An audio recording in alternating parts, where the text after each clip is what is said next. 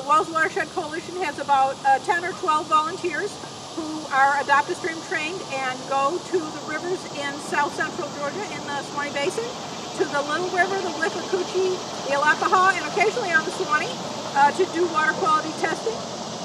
When we started the WWALS Watershed Coalition, there weren't any water quality testing happening that we could see on those rivers, and now there are. And it's because of people like Susie who make the commitment to go at least once a month and sometimes once a week or twice a week, depending on the conditions, to make sure that the water is tested and that we know what the quality of it is.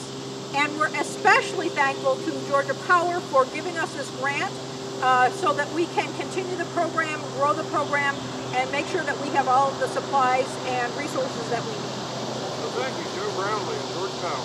Thank you. And we're honored to get the help.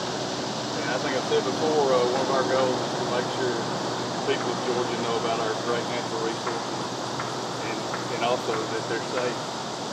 And y'all help do that by making awareness around the water testing. And you build strong relationships, I know now, coordinating some stuff with the city of Valdosta, making sure they publish their test results. It's just, everything seems to be working and getting better.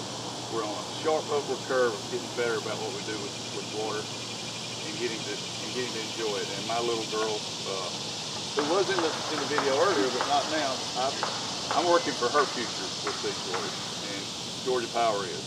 So thank you all. Thank you to the volunteer testers. Thank you to, I think the Riverkeeper is basically your lives, from what I can tell. That's what all y'all do. That's what we do. And grow vegetables. So thank you. That's just a minor thing. And I'm glad we could help. Thank you.